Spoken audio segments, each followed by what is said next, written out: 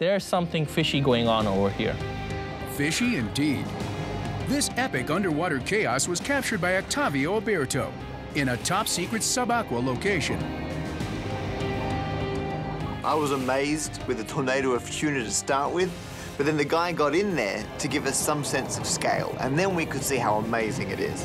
You're looking at a live tornado made out of over 100,000 jack tuna, each one measuring around 3 feet in length.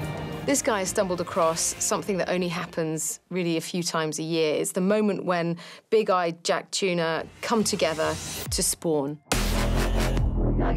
Fish do most of their sexual reproduction outside of their bodies. What these guys are doing is getting a large volume of eggs and a large volume of sperm together in one place. And so by doing this cycling, they're basically keeping all of those fluids together in one spot. There's no actual sex taking place, but there's a whole lot of fertilization going on. It's interesting that they choose this mechanism because it guarantees a certain level of genetic diversity, because everybody is basically secreting their goods into this space and it's all sort of mixing together. Okay, it's a colossal chaotic tuna love fest. So where are all the tuna babies?